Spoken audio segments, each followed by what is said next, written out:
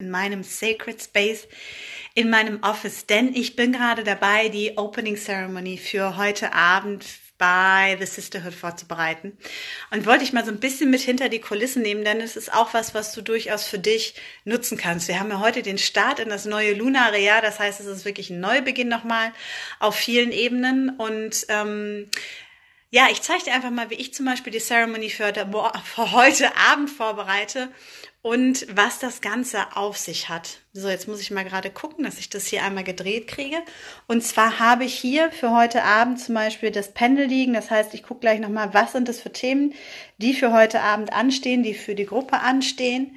Und dann werde ich auch noch aus diesen beiden Sets, einmal das von der Megan Waterson und das von Colin Baron Reed, Spirit Animals, kann man, glaube ich, gut sehen, jeweils eine Karte ziehen, um zu gucken, was sind die Energien. Das Rauchwerk ist auch schon da und die Kristalle sind präsent. Also, warum ich dir das zeige, ist wirklich mit diesem Start in dieses neue lunare Jahr, mit dieser Venus-Energie, die auch die nächsten Wochen noch da sein wird, die wirklich nochmal daran zu erinnern, denn das ist das, was ich tue, ist wirklich, wenn ich so einen Raum betrete, wenn ich etwas Besonderes vorhabe, wenn ich mit anderen Leuten zusammenkomme, bevor ich etwas tue, generell diesen Boden zu setzen. Und dann kann man so ein bisschen in diese maskuline, feminine Energie das aufteilen.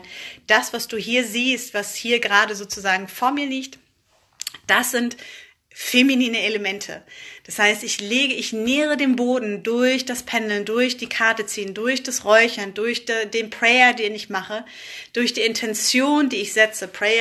Gebet ist nichts anderes als eine Intention, die ich bewusst setze, um wirklich meinen Fokus energetisch auszurichten, um meinen Fokus klar nach vorne zu setzen und dann auf der Basis gehe ich ins Handeln, sprich diese maskuline Energie, die wir so oft sehen, dieses Machen und Tun und mich bewegen.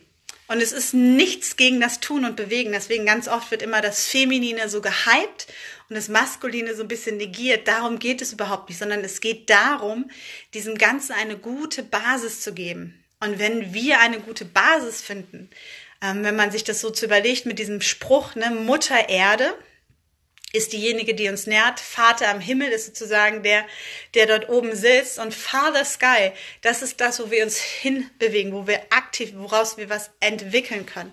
Das heißt, die Mutter nährt uns und der Vater bringt uns dann in die Aktion. Und das wirklich zu sehen und zu merken, dass beides zusammengehört. Und da tauchen wir auch bei The Sisterhood tief ein. Also das ist eine ganz besondere Reise, wo wir uns genau diesem Nährboden auch widmen. Und das ist so das, was ich dir heute auch nochmal mitgeben möchte zum Start in das neue Jahr. Wirklich zu merken, an welchen Stellen nähere ich das, was ich ins Leben holen möchte, an welchen Stellen nähere ich die Dinge, von denen ich hoffe, dass sie sich entwickeln und an welchen Stellen nähere ich die Dinge, die ich aktiv anstoße. Denn ganz oft ist es so, dass wir tun und machen, vielleicht kennst du das ja auch, dass wir tun und machen und uns wundern, warum wird das nichts? Warum entsteht da nichts draus? Warum kann ich das nicht bewegen? Ich tue so viel dazu und nichts passiert. Ganz oft ist es so, dass du diese Basis, ob es nun hier so ein Kartenziehen ist, dieses Grounding, dieses wirklich Fokussieren, dieses energetische darauf einschießen, dass das ganz oft nicht passiert ist. Hallo ihr Lieben.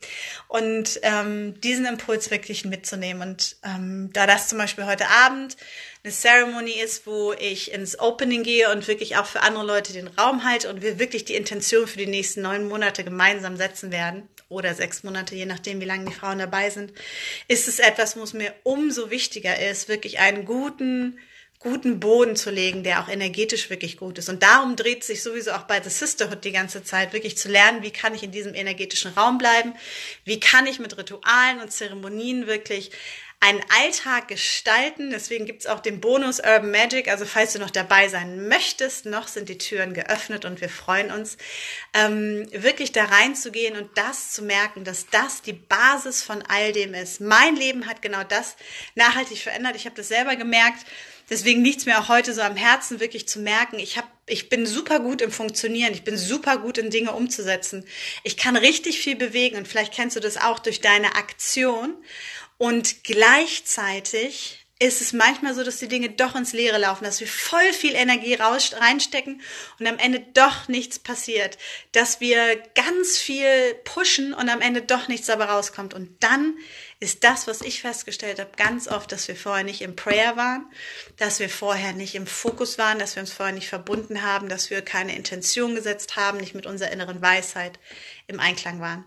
Also wenn es vielleicht was gibt, was du dir für dieses lunare Jahr mitnehmen möchtest, dann ist es das, wirklich zu versuchen, dein Leben mit Intention zu gehen und vielleicht mal zu schauen, welche kleinen Zeremonien du dir im Alltag einbauen kannst. Also, Happy New Year, Happy New Year, Lunar Year und einen fantastischen Start in dieses Jahr. Wenn du Lust hast, bei The Sisterhood dabei zu sein, findest du den Post in meinem Profil. Und noch gibt es Platz und ich freue mich auf alle Frauen, die mit dabei sein wollen. Und ansonsten, wenn du noch Fragen zu dem Thema hast, dann natürlich immer her damit. Ich freue mich drauf. Hab einen wunderbaren Abend und bis bald.